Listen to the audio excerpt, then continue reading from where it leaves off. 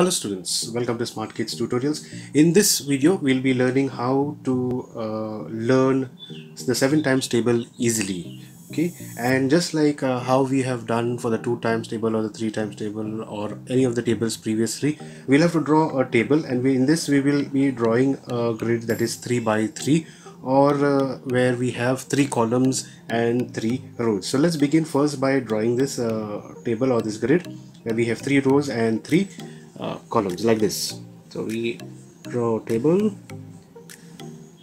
and then after this table we'll be filling up the cells that will be in the units place. We begin with the units place first, then we go to the tens place. Okay, so this is 3 rows over here. I mark row 1 over here, then row 2, then row 3 out here, then we have column 1, 2 and 3. See, vertical ones are known as the columns, and the ones which are horizontal, they are known as the rows.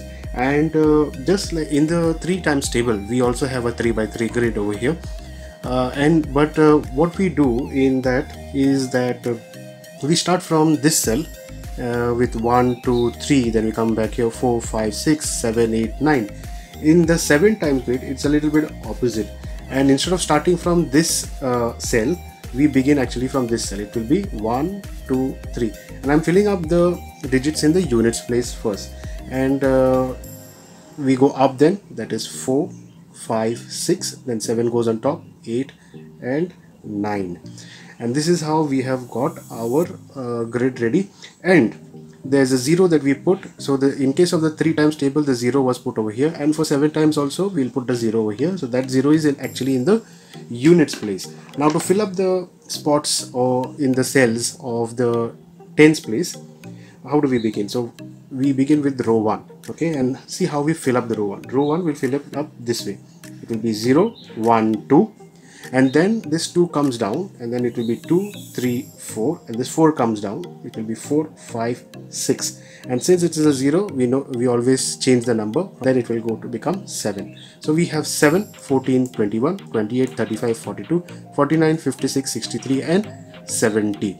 And now we'll go and check what does the 7 time table actually look like. Okay, and we'll compare it with our table to see if we have got all the values correct. So we'll list the 7 times table down. 7 ones are 7, 7 twos are 14, 7 threes are 21, 7 fours are 28, 7 fives are 35, 7 sixes are 42, 7 sevens are 49, 7 eights are 56, then 7 nines are 63, and 7 into 10 is 70. And if we have a look at the 7 times table that we have just written down and compare it with our table, you will find that we have got this trick correct. It is accurate. Okay, so just remember, compared to the 3 times table, we have a 3 by 3 grid. However, we begin numbering from 1, 2, 3 from this top right hand corner rather than the bottom left hand corner that we begin in the 3 times table. And then we begin by filling up row 1, row 2 and row 3 in this fashion: 0, 1, 2, and this 2 gets repeated, 2, 3, 4, then this 4 gets repeated, 4, 5, 6, and then finally 7. So this is the 7 times table. I hope you find it easier to learn the 7 times table using this trick. If you found this video helpful, do not forget to hit the like button. Please share it with your friends so that they could also benefit from this the way you have benefited from this trick.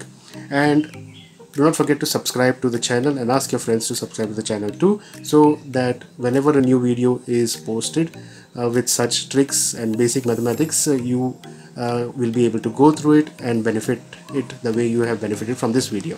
So thank you for watching, and keep watching for more such videos.